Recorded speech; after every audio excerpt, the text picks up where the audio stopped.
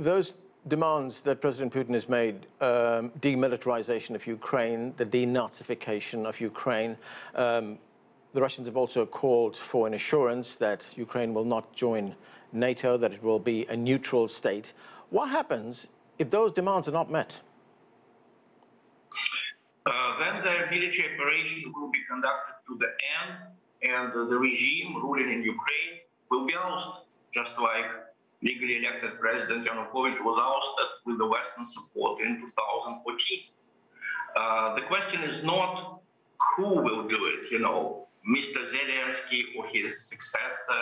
Someone has to declare Ukraine a neutral state, which will not become a member of NATO.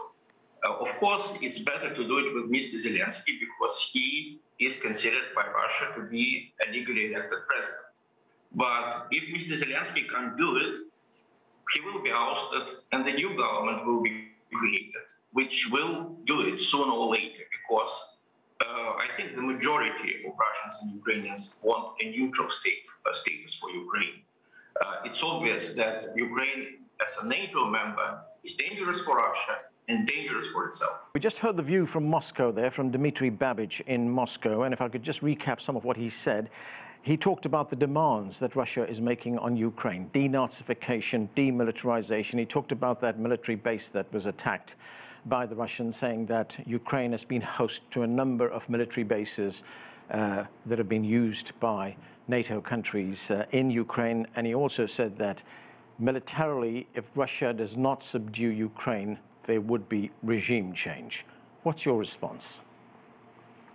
Well, it was very difficult for me to listen to that, because just 30 minutes ago, I did look at the picture of a 5-year-old girl. She was staying at her home with her parents when the Russians airstriked, they attacked her house, the residential building, and because of the strike, she lost her left arm. A 5-year-old kid who lost her left arm fully because of the Russian attack.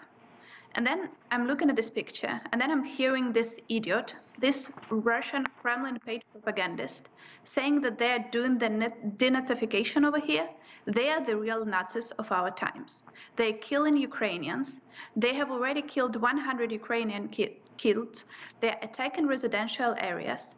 They're specifically killing the infrastructure here in Ukraine, not the military infrastructure. And they're blatantly lying. We do not have a single NATO base here in Ukraine, and we never did.